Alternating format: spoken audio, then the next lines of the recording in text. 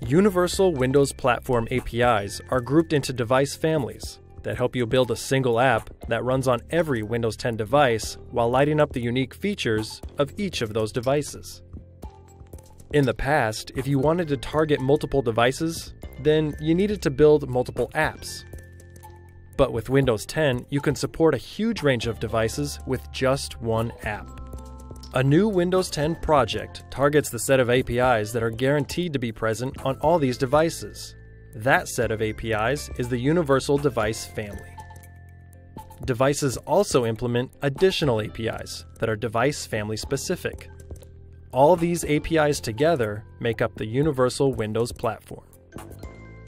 You can target the universal set of APIs and still use these additional APIs. All you do is add an extension SDK reference,